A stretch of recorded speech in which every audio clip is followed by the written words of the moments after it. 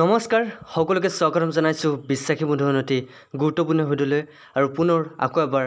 আসামৰ বুকৰ 1500+ MCQ সিৰিজলৈ সকলোকে স্বাগতম জনাইছো আপোনালোকৰ ৰিকুৱেষ্ট মৰ্মে মই আকৌ আসামৰ বুকৰ সিৰিজ ঘূৰাই আনিছো গতিকে আশা কৰো আপোনালোকে আগৰ ভিডিঅ'বোৰ যেনেকৈ মৰম দিছে আসামৰ বুকৰ বাকি কেটা সিৰিজটো তেনেকৈ মৰম দিব বাকি কেটা ভিডিঅ'টো তেনেকৈ মৰম দিব বুলি মই আশা কৰিছো যদি আপোনালোকে আগৰ ভিডিঅ'বোৰ চোৱা নাই তেনেহলে প্লেলিষ্ট সহকাৰে দিয়া আছে আসামৰ বুকৰ MCQ সিৰিজ গতিকে প্ৰতিটো ভিডিঅ' ইম্পৰ্টেন্ট আপোনালোকে চাব পাৰে আৰু আজিৰ পৰা আপোনালোকৰ ৰিকুৱেষ্ট মৰ্মে আসামৰ বুকৰ সিৰিজ লৈ আছো গতিকে যিমান পাৰে হিমান শেয়াৰ কৰিব লাইক কৰিব কমেন্ট কৰিব ভাল লাগিছে নে বেয়া লাগিছে আপোনালোকে মোক জনাব তেতিয়াহে মই প্ৰেৰণা পাম উৎসাহ পাম আপোনালোকৰ বাবে ভিডিঅ'বোৰ লৈ আহিবলৈ তো বন্ধুসকল পলম নকৰি আজিৰ ভিডিঅ'টো আৰম্ভ কৰাৰ আগতে সদায় কোৱাৰ দৰে কৈছো যে আপোনালোকে আজি যদি আমাৰ বিশ্বাখী বন্ধু চেনেলত আজি প্ৰথম বা নতুন আহিছে তেনেহলে চেনেলটো সাবস্ক্ৰাইব কৰি দিবলৈ নাপাহৰিব কাৰণ আমাৰ বিশ্বাখী বন্ধুৰ জৰিয়তে আপোনালোকে বিভিন্ন ধৰণৰ দৰকাৰী আৰু লাগতিয়াল ভিডিঅ'সমূহ পাই থাকিব তো বন্ধুসকল পলম নকৰি আহকচোন আজিৰ প্ৰথম প্ৰশ্নটো চাওঁ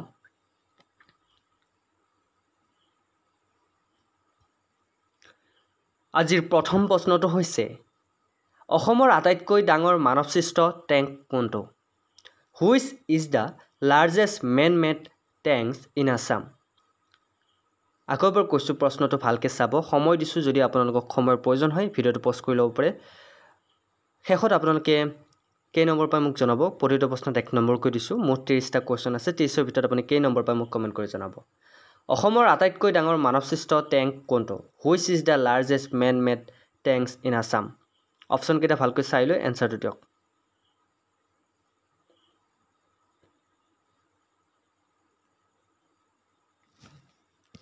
Yes, ইয়াৰ শুদ্ধটো হৈছে অসমৰ আটাইতকৈ ডাঙৰ মানৱসৃষ্ট টেংক বা মানৱসৃষ্ট যেটো আপোনাৰ পুখুৰী হেতু হৈছে জয়সাগৰ জয়সাগৰটো অসমৰ আটাইতকৈ ডাঙৰ মানৱসৃষ্ট টেংক বুলি কোৱা হয় মনত থাকিব লাৰ্জেষ্ট ম্যান মেড টেংকস হৈছে জয়সাগৰ ওকে অপচন এ হৈছে right answer next question number 2 Assam অঞ্চলটো বংগ ৰাষ্ট্ৰপতিৰ পৰা উত্তৰ পূব সীমান্ত হিচাপে বিচ্ছিন্ন হৈছিল কোন বছৰত The Assam region was separated from the Bengal presidency as northeast frontier in the year কোন চনত অসম অঞ্চলটো বংগ ৰাষ্ট্ৰপতিৰ পৰা উত্তৰ পূব সীমান্ত হিচাপে বিচ্ছিন্ন হৈছিল কব লাগে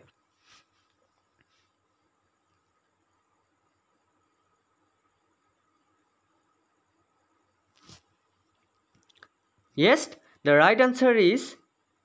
1874 1874 চনত 1874 চনত অসম অঞ্চলটো বংগ ৰাষ্ট্ৰপতিৰ পৰা উত্তৰ পূব সীমান্ত হিচাপে বিচ্ছিন্ন হৈছিল চনটো মনত ৰাখিব 1874 1874 option C is right answer next question number 3 Assam gas cracker প্ৰকল্পত অনুমোদন লাভ কৰিছিল কিমান চনত অনুমোদন লাভ কৰিছিল The Assam gas cracker project was approved in কিমান চনত অসম গেছ ক্ৰেকাৰ প্ৰকল্প অনুমোদন লাভ কৰিছিল চনটো আপোনালোকে চন আৰু মাহটো মনত ৰাখিব আৰু মোক আপোনালোকে কমেন্ট কৰি জনাওক যে কোনটো শুদ্ধ উত্তৰ হ'ব অলৰেডি আমি কৈ আছো যে আসাম ইয়াৰ বুকৰ যিটো সিৰিজ খুবেই ইম্পৰ্টেন্ট সিৰিজ আৰু এই সিৰিজৰ পৰিপ্ৰেক্ষিতত বহুতৰ লাভৱান হৈছে বহুত কেজন ব্যক্তি লাভৱান হৈছে গতিকে সিৰিজটো যিসকলৰ কিতাপ নাই আসামৰ বুকৰ সিৰিজটো চাব সম্পূৰ্ণ আসামৰ বুকখন মই আপোনালোকৰ বাবে লৈছো MCQ সিৰিজ ওয়াইজ গতিকে ভিডিঅটো শেষলৈকে চাবলৈ নাপাহৰিব প্ৰতিটো ভিডিঅ ইম্পৰ্টেন্ট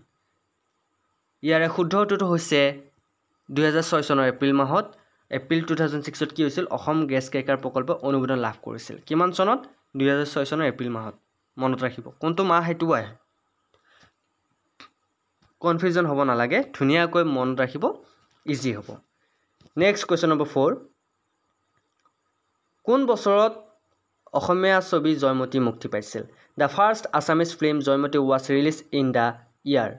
আমি সকলোৱে জানো সকলোৰে মুখে আছে তথাপিও আপোনালোকে এনসাৰটো দিয়কচোন চাও কিমান জনৰ শুদ্ধ উত্তৰ হয়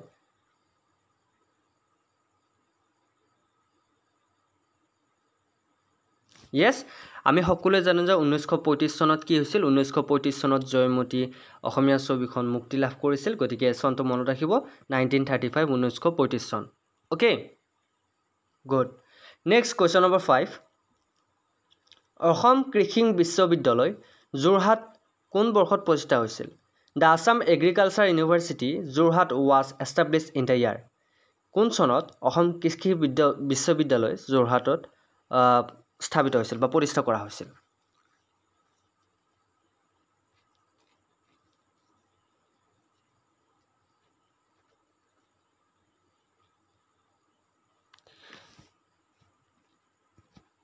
Yes, ইয়াৰে শুদ্ধ উত্তৰটো হৈছে option B is right answer 1969 চনত 1969 চনত 1969ত কি হৈছিল অসম কৃষি বিশ্ববিদ্যালয় যোৰহাটত প্ৰতিষ্ঠা কৰা হৈছিল কিমান চনত চনটো মনত ৰাখিব বহুত ইম্পৰ্টেন্ট 1969 চন ওকে বহুতে মোক কৈ আছিল যে ইংৰাজীটো কোৱেশ্চন আনসাৰ লাগে মই ইংৰাজীটো লৈছো অসমীয়াটো লৈছো যাতে সকলোৰে সুবিধা হয় গতিকে ভালকৈ ভিডিওটো চাব নেক্সট কোৱেশ্চন নম্বৰ 6 কোনখন জিলাক অসমৰ প্ৰথম কাৰ্বন মুক্ত জিলা হিচাপে ঘোষণা কৰা হৈছে which one district is declared as the first carbon free district in Assam also in India ভাৰতৰ ভিতৰত কোনখন জিলাক অসমৰ প্ৰথম কাৰ্বন মুক্ত জিলা হিচাপে ঘোষণা কৰা হৈছে কোনখন জিলাক অসমৰ প্ৰথম কাৰ্বন মুক্ত জিলা হিচাপে ঘোষণা কৰা হৈছে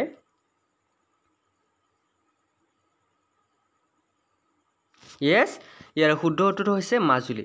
মাজুলী এই জিলাখনক কি কৰা হৈছে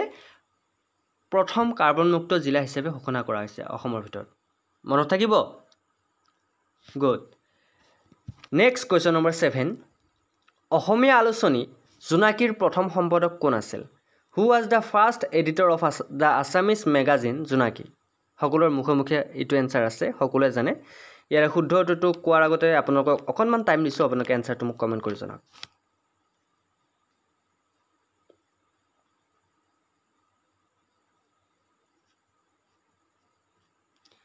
Yes, ইয়াৰ শুদ্ধ উত্তৰটো হৈছে জোনাকী কাকতৰ প্ৰথম সম্পাদক আছিল জোনাকী আলোচনীখনৰ প্ৰথম সম্পাদক আছিল কোন চন্দ্ৰকুমাৰ আগৰৱালাদেৱ তেখেত আছিল first editor of the Assamese magazine Jonaki okay জোনাকী কাকতৰ ফাৰ্ষ্ট এডিটৰ কোন আছিল বুলি ক'লে আপোনালোকে মনত ৰাখিব লাগিব Chandra Kumar Agarwala next question number 8 অসমৰ উচ্চ ন্যায়ালয়ৰ প্ৰথম মুখ্য ন্যায়াধীশ কোন আছিল বৰ্তমান গুৱাহাটী উচ্চ ন্যায়ালয় নামেৰে পৰিচিত অসমৰ উচ্চ ন্যায়ালয়ৰ প্ৰথম মুখ্য ন্যায়াধীশ কোন আছিল who was the first chief justice of high court of Assam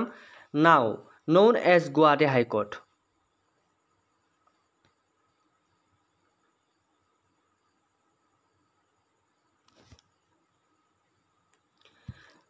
অসমৰ উচ্চ ন্যায়ালয়ৰ প্ৰথম মুখ্য ন্যায়াধীশ RF লজ আছিল কোন আছিল RF লজ নামটো মনত ৰাখিব RF লজ তেখেত আছিল অসমৰ উচ্চ ন্যায়ালয়ৰ প্ৰথম মুখ্য ন্যায়াধীশ এতিয়া মই আপোনালোকৰ বাবে এটা কোৱেশ্চন এৰি দিছো RF লজৰ সম্পূৰ্ণ নামটো মোক আপোনালোকে কমেন্ট কৰি জানক যদি 8 নম্বৰ কোৱেশ্চনটোলৈ আপোনালোকে ভিডিওটো চাইছে তেনেহলে আপোনালোকৰ বাবে এইটো কোৱেশ্চন এৰি দিছো আপোনালোকে মোক শুদ্ধ উত্তৰটো কমেন্টত জনাওক মই শুদ্ধ উত্তৰ দিওঁতা আৰু নেক্সট ভিডিওত মই নামসমূহ কৈ দিম নেক্সট কোৱেশ্চন নম্বৰ 9 অসমৰ মুঠ ৰাষ্ট্ৰীয় উদ্যান কেইখন total number of national park in Assam কেইখন আছে বাৰু অসমৰ মুঠ ৰাষ্ট্ৰীয় উদ্যান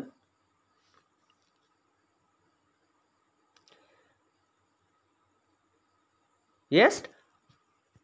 অসমৰ মুঠ ৰাষ্ট্ৰীয় উদ্যান আছে 7খন 7খন ওকে কেইখন আছে 7খন ক্লাস 4 ল'ৰা ছোৱালীও ক'ব পাৰে গতিকে বহুত ইম্পৰ্টেন্ট আৰু ইজি কোৱেশ্চন দিছো মই আজিৰ ভিডিওটোত নেক্সট কোৱেশ্চন নম্বৰ 10 অসমৰ সিংহ মানুহ বুলি কাক জনা যায় বা কোনজন ব্যক্তিক অসমৰ সিংহ মানুহ বুলি কোৱা হয় who is also known as the lion man of Assam বহুত ইম্পৰ্টেন্ট কোৱেশ্চন হয় আহিব পাৰে লায়ন ম্যান আইৰন ম্যান বুলি কাক জনা যায় আইৰন ম্যান হৈছে সৰ্দাৰ বল্লভভাই পটেল এতিয়া অসমৰ সিংহ মানুহ বা লায়ন ম্যান বুলি কাক কোৱা হয় আপোনালোকে মোক কমেন্ট কৰি জনাওক এটো কোৱেশ্চন মই অলৰেডি যোৱাকালি দিছো মই তথাপি মই আপোনালোকৰ বাবে লৈ আহিছো আৰু যি সকলে আসাম হিষ্ট্ৰী সিৰিজটো চোৱা নাই আসাম হিষ্ট্ৰী সিৰিজটো চাব পাৰ্ট 6 লৈ দিয়া হৈছে Bissakhi বন্ধু যিবোৰ ভিডিও আহে বহুত ইম্পৰ্টেন্ট ভিডিও আহে গতিকে যি সকলে চাইছে তেওঁলোকে বুজি পাইছে অসমৰ সিংহ মানুহ বুলি ৰাধা গোবিন্দ বৰুৱাক কোৱা হয় কাক কোৱা হয় ৰাধা গোবিন্দ বৰুৱা কাক জনা হয় ৰাধা গোবিন্দ বৰুৱা নামটো মনত ৰাখিব option D is right answer Radha Gobinda বৰুৱাক লায়ন ম্যান বা সিংহ মানুহ বুলি কোৱা হয় the right answer is option D okay next question number 11 Jorhat gymkhana club যিটো এছিয়াৰ আটাইতকৈ পুৰণি গল্ফ খেলপথাৰ আৰু বিশ্বৰ তৃতীয় পুৰণি গল্ফ খেলপথাৰ কোন বছৰত স্থাপন কৰা হৈছিল Jorhat gymkhana club which is the oldest golf course in Asia and the third oldest in the world was established in the year কোন চনত establish কৰা হৈছিল কোৱেশ্চনটো অকনমান ভিডিওটো পজ কৰি আপোনালোকে চাই ল'ব আৰু উত্তৰটো দিয়ক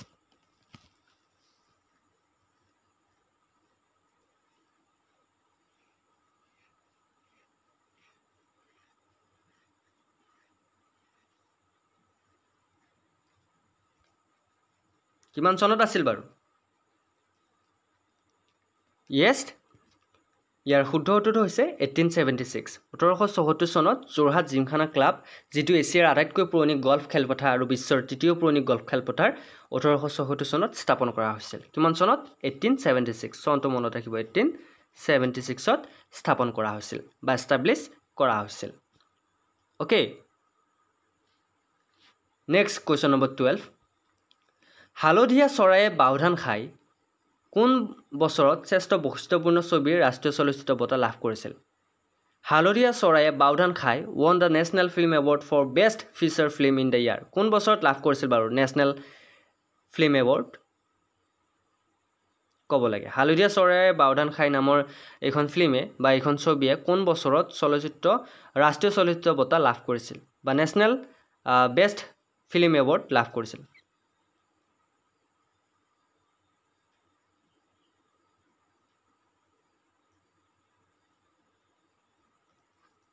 yes ইয়াৰ শুদ্ধ উত্তৰটো হৈছে হালধীয়া চৰায়ে বাওধান খাই 1988 চনত 1988 ত বেষ্ট চলচ্চিত্ৰ বঁটা লাভ কৰিছিল বেষ্ট নেশ্যনেল ফিল্ম এৱাৰ্ড লাভ কৰিছিল 1988 ত 1988 চনত চনটো মনত ৰাখিব অপচন ডি আছে right answer next question number 13 Kanaklata Barua তলত উল্লেখ কৰা কোনটো জাতীয় আন্দোলনৰ শ্বহীদ হৈছিল এইটো কোৱেশ্চন মই আসাম হিষ্ট্ৰী সিৰিজত কৈছো অলৰেডি যে বাৰে বাৰে আহি থকা কোৱেশ্চন হয় Kanaklata Barua become a মাৰ্টিৰ of which one of the following national movement কোনটো মুভমেণ্টত কনকলতা বৰুৱা শ্বহীদ হৈছিল বা কোনটো আন্দোলনত কনকলতা বৰুৱা শ্বহীদ হৈছিল মই কৈয়ে আছিলো আপোনালোকৰ যদি মনত আছে মোক কমেন্ট কৰি জনাওক শুদ্ধ উত্তৰটো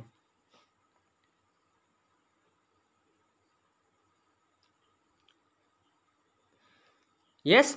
ইয়াৰ শুদ্ধ উত্তৰটো হৈছে মই অলৰেডি আপোনালোক কৈ আছিলো 1942 যেটো আন্দোলন হৈছিল কুইট ইণ্ডিয়া মুভমেণ্ট তাতে গহপুৰত কনকলতা বৰুৱা শ্বহীদ হৈছিল ওকে মই অলৰেডি আসাম হিষ্ট্ৰী সিৰিজত সকলোবোৰ ধুনিয়াকৈ কৈ দিয়া আছে আপোনালোকে চাব Assam history সিৰিজটো next question number 14 প্ৰাচীন কালত অসমক কি নামেৰে জনা যায় in ancient times Assam is also known by the name of কি নামেৰে প্ৰাচীন কালত অসমক জনা গৈছিল কামৰূপ প্ৰাগজ্যোতিষপুৰ আসাম অসম কি নামেৰে জনা গৈছিল বাৰু মোক কমেন্টত আপোনালোকে জনাওকচোন বাৰু ইজি হয় একদম কোৱেশ্চন লাইটলি গেট 4 গেট 3 কাৰণে মিউচুৱেলি বনোৱা হৈছে এইটো ভিডিও গতিকে শুদ্ধ উত্তৰবোৰ দি যাওক আপোনালোকৰ লাভ হ'ব আৰু যদি আপোনালোকৰ পিডিএফৰ প্ৰয়োজন হয় বিশ্বাখী বন্ধুৰ আপোনাৰ যেটো টেলিগ্ৰাম চেনেল আছে ডেসক্ৰিপচনৰ লিংকটো দি দিম তাতে গৈ আপোনালোকে জয়েন হৈ ল'ব আৰু পিডিএফ সমূহ তাতে পাই যাব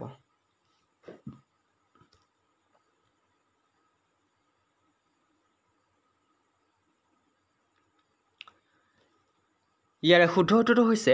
প্ৰাগজ্যোতিষপুৰ প্ৰাচীন কালত অসমক প্ৰাগজ্যোতিষপুৰ নামেৰে জনা যায় যদি মনত নাই আজিৰ পৰা মনত ৰাখিব কি নামেৰে জনা যায় প্ৰাগজ্যোতিষপুৰ মনত থাকিব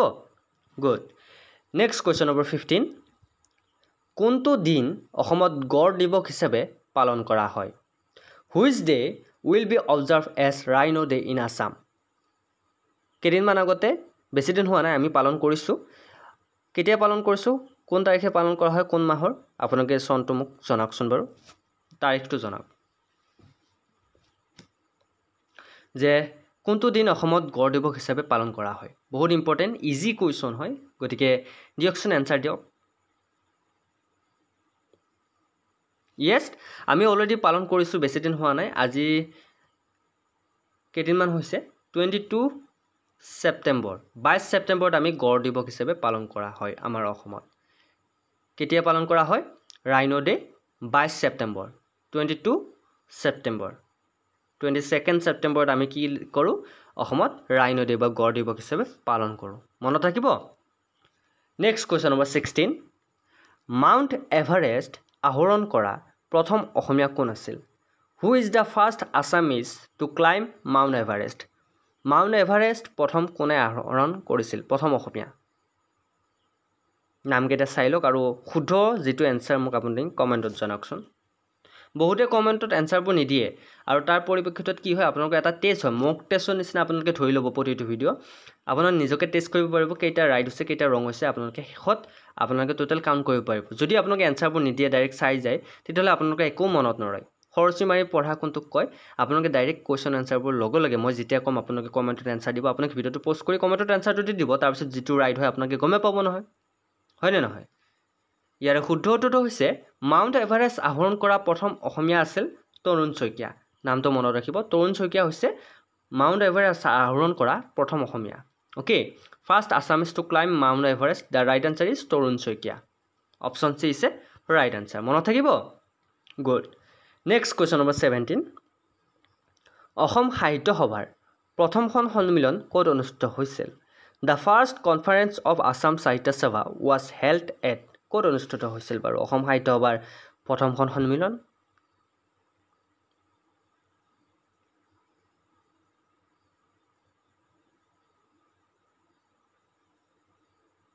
এই কোৱেশ্চনটো বহুতে ভুল এনসাৰ দিয়ে বহুতে প্ৰায়ভাগে দেখা পাইছো যে বহুতে জোৰহাট মাজুলী গুৱাহাটী কয় কিন্তু শুদ্ধ উত্তৰটো হৈছে শিৱসাগৰ ওকে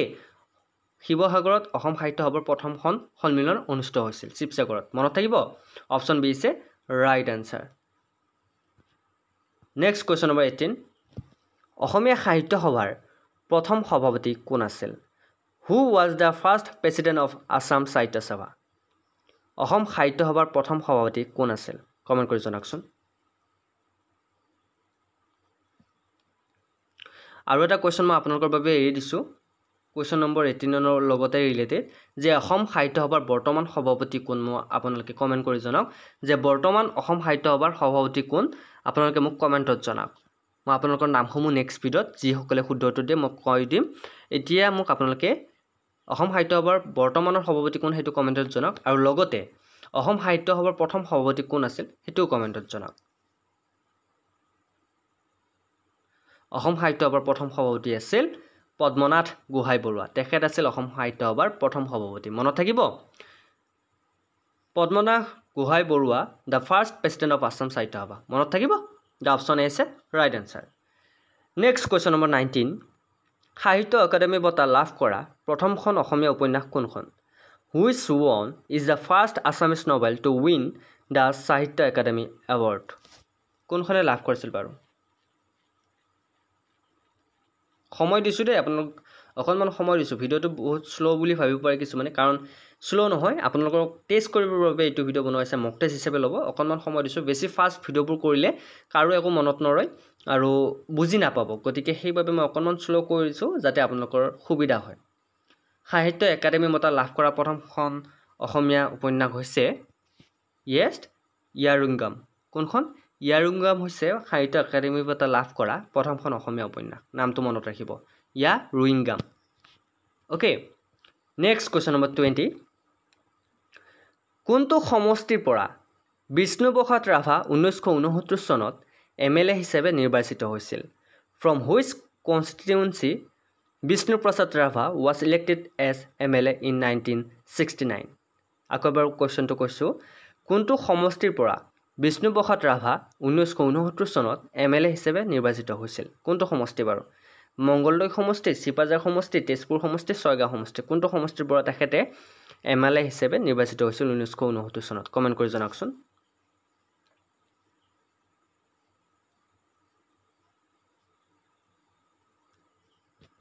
ইয়েছ আমি সকলোৱে জানো যে বিষ্ণুপ্ৰসাদ ৰাভা 1969 চনত তেজপুৰ বিধানসভা সমষ্টিৰ পৰা এমএলএ হিচাপে নিৰ্বাচিত হৈছিল ক'ৰ পৰা তেজপুৰৰ পৰা মনত থাকিব কোনটো সমষ্টিৰ পৰা বিষ্ণুপ্ৰসাদ ৰাভা 1969 চনত এমএলএ হিচাপে নিৰ্বাচিত হৈছিল তেজপুৰ সমষ্টিৰ পৰা option C is right answer okay next question number 21 কোনটো পাহাৰৰ শিখৰত বা কোনখন পাহাৰৰ শিখৰত কামাখ্যা মন্দিৰ অৱস্থিত in which hilltop the Kamakhya temple is located আমি সকলোৱে জানো সকলোৰে মুখে কোনখন পাহাৰত আছে বাৰু কামাখ্যা মন্দিৰ মা কামাখ্যা মন্দিৰ কোনখন পাহাৰত আছে সকলোৱে জানে ইয়াৰ শুদ্ধ উত্তৰটো কি হ'ব yes ইয়াৰ শুদ্ধ উত্তৰটো হৈছে মা কামাখ্যা মন্দিৰ ক'ত আছে নীলাচল পাহাৰত অৱস্থিত ক'ত নীলাচল পাহাৰ নীলাচল হিলত মা কামাখ্যা মন্দিৰ অৱস্থিত মনত থাকিব কামাখ্যা টেম্পল কোনখন হিলত আছে কোনটো পাহাৰত আছে কোনখন পাহাৰত নীলাচল পাহাৰত যদি মনত নাই আজিৰ পৰা মনত ৰাখিব নেক্সট কোৱেশ্চন নম্বৰ 22 অসমীয়া ভাষাৰ অভিধান সংকলন কৰা প্ৰথমজন আমেৰিকান মিছনাৰী কোন আছিল Who was the first American missionary to compile a dictionary of the Assamese language? Akbar কোৱেশ্চনটো কৈছো যদি বুজি পোৱা নাই অসমীয়া ভাষাৰ অভিধান সংকলন কৰা প্ৰথমজন আমেৰিকান মিছনাৰী কোন আছিল বা কোনে অসমীয়া ভাষাত প্ৰথমখন ডিক্সনাৰী লিখিছিল বা সংকলন কৰিছিল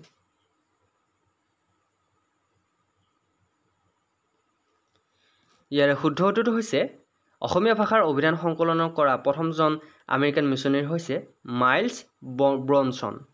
Bronson option C is a right answer miles Bronson হৈছে অসমীয়া ভাষাত অভিধান লিখা প্ৰথমজন American missionary okay next question number 23 Brahmaputra Teesta নদীত যোগ দিয়াৰ পিছত কি নামেৰে জনা যায় Brahmaputra after joining Teesta river is noun as যেতিয়া ব্ৰহ্মপুত্ৰ নদীখন তিষ্টা নদীত যোগ হয় তেতিয়া নদীখনৰ নাম কি হয় আপোনালোকে মোক কমেন্ট কৰি জনাওকচোন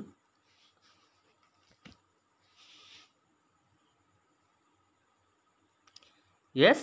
ব্ৰহ্মপুত্ৰ নদীখন যেতিয়া গৈ তিষ্টা নদীত যেতিয়া প্লাস হয় ইয়াতে যেতিয়া যোগ হৈ যায় তেতিয়া ব্ৰহ্মপুত্ৰ নদীখনৰ নাম হৈ গৈ যমুনা মনত ৰাখিব যেতিয়া তিষ্টা নদীত যেতিয়া ব্ৰহ্মপুত্ৰ নদীখন পৰে তেতিয়া ব্ৰহ্মপুত্ৰ নদীখনৰ নাম কি হয় যমুনা হয় মনত থাকিব আজিৰ পৰা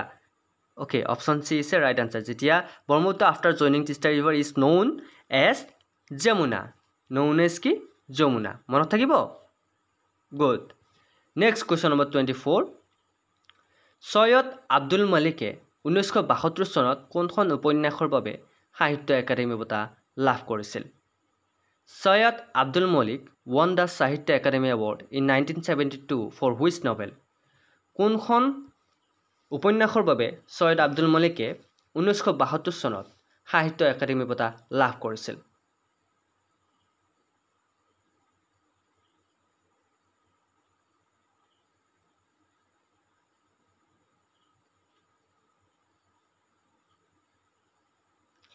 শুদ্ধ উত্তৰটো কমেন্ট কৰিলে নে yes the right answer is অঘৰী আত্মাৰ কাহিনী অঘৰী আত্মাৰ কাহিনী নামৰ এই উপন্যাসৰ বাবে 1972 চনত সৈয়দ আব্দুল মালিকে সাহিত্য একাডেমী এৱাৰ্ড বা বঁটা লাভ কৰিছিল মনত থাকিব good next question number 25 Assam চিকিৎসা মহাবিদ্যালয়খনৰ পূৰ্বতে কি নামেৰে জনা যায় the Assam medical college was ফৰ্মলি noun as পূৰ্বত কি নামেৰে জনা গৈছিল অসম চিকিৎসা মহাবিদ্যালয়খন পূৰ্বতে yes কমেন্ট কৰি জনাওকচোন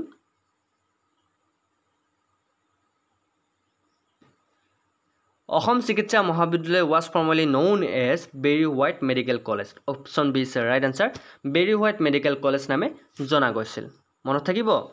Next question number 26. Likhito Borgitot Shonkordewe konto bhasha byabohar korisil? Which language is used by Shonkordev to written Borgit? Shonkordewe Borgit likhar somoyot konto bhasha byabohar korisil? Brajavali ভাষা সংস্কৃত ভাষা অসমীয়া ভাষা ইংলিশ ভাষা কোনটো ভাষা তেখেতে ব্যৱহাৰ কৰিছিল যেতিয়া বৰগীত লিখিছিল কওকচোন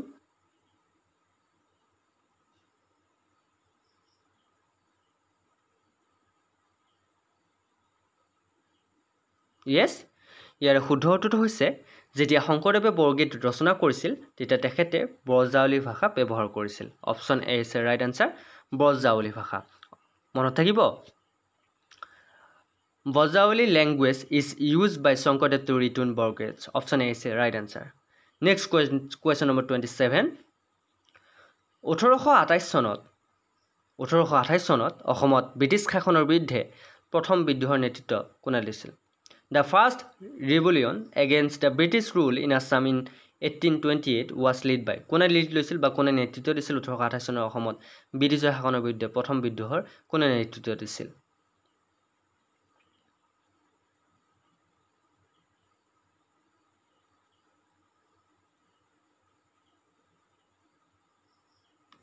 ইয়াৰে শুদ্ধ উত্তৰটো আমাৰ সকলোৰে মুখে মুখে থকাটো উচিত option B is right answer Gomdhar কোঁৱৰে 1828 চনত যেতিয়া অসমত ব্ৰিটিছৰ শাসনৰ বিৰুদ্ধে বিদ্ৰোহ হৈছিল প্ৰথম বিদ্ৰোহৰ নেতৃত্ব দিছিল গোমধৰ কোঁৱৰে ওকে ইয়াতে অসমীয়াটো অকণমান ভুল হৈছে গোমধৰ নোৱাৰ হৈ আছে গোমধৰ কোঁৱৰ হ'ব লাগে okay option B is right answer next question number 28 কোন বছৰত অসমৰ ৰাজধানী শিলচৰৰ পৰা দিছপুৰলৈ স্থানান্তৰিত হৈছিল In which year the capital of Assam shift from Shillong to Dispur? Already মই Assam history series এটো question কৈছো চাও কিমানৰ মনত আছে শুদ্ধটো কমেন্ট কৰকচোন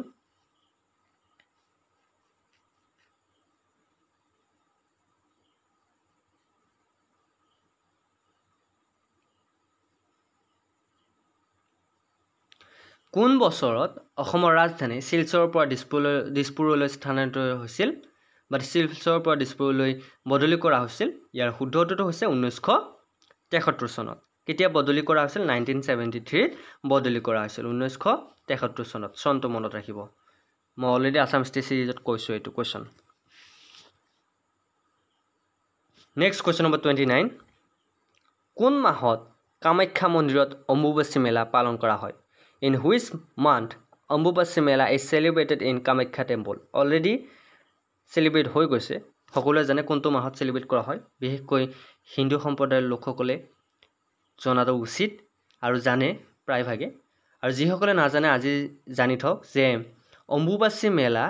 কামাখ্যা মন্দিৰত আহাৰ মাহত পালন কৰা হয় কোন মাহত পালন কৰা হয় আহাৰ মাহত option B is right answer মনত থাকিব কোনটো হ'ব শুদ্ধ উত্তৰ বি টো হ'ব শুদ্ধ উত্তৰ Next question number 30 আৰু এটো হৈছে আসাম ইয়াৰ বুকৰ 15 নম্বৰ ভিডিওটোৰ আজি শেষৰটো কোৱেশ্চন ইয়াৰ শুদ্ধটো হৈছে শুদ্ধটো কোৱাৰ আগতে প্ৰশ্নটো কৈ লৈছো কোনে অসমীয়া ভাষাত 2017 চনৰ সাহিত্য একাডেমী বঁটা লাভ কৰিছিল Who won the Sahitya Academy Award 2017 in Assamese language ইয়াৰ উত্তৰটো দিয়াৰ লগে লগে আপোনালোকে কমেন্ট কৰি জনাওক যে কিমানটা কোৱেশ্চনৰ ৰাইট আনসাৰ দিলে কিমানটা ৰং হ'ল মোক 30ৰ ভিতৰত আপুনি কেই নম্বৰ পালে মোক কমেন্ট কৰি জনাওক কোনে অসমীয়া ভাষাত 2017 চনৰ সাহিত্য একাডেমী বঁটা লাভ কৰিছিল ইয়াৰ শুদ্ধ উত্তৰটো হৈছে Jayanta Madhav Bora option A is right answer Jayanta Madhav বৰাই 2017 চনত সাহিত্য একাডেমী বঁটা লাভ কৰিছিল মনত থাকিব option A is right answer okay বহুতে ভুল কৰে এটো কোৱেশ্চন আনসাৰ চাই লব তো বন্ধুসকল এয়া আছিল আপোনাৰ আসাম ইয়াৰ বুকৰ 1500 প্লাস MCQ সিৰিজৰ 15 নম্বৰ ভিডিও আশা কৰো চাই ভাল পালে যদি ভাল পালে আগৰ ভিডিওবোৰ যেনেকৈ মৰম দিছে এইটো ভিডিওটো মৰম দিব বুলি আশা কৰিলো যদি মৰম দিয়ে তেনহলে আমাৰ সিৰিজটো আগবাঢ়ি লৈ যাম গতিকে ভিডিওটো ইমানে আছিল আশা কৰো চাই ভাল পালে যদি ভাল পাইছে লাইক কমেন্ট শ্বেয়াৰ লগতে বিশ্বাখী বন্ধু চেনেলটো সাবস্ক্ৰাইব কৰি দিবলৈ নাপাৰিব আজিলৈ ইমানে অন্যটা ভিডিওত আকৌ লগ পোৱাৰ প্ৰতিশ্ৰুতিৰে জয় হিন্দ জয় অসম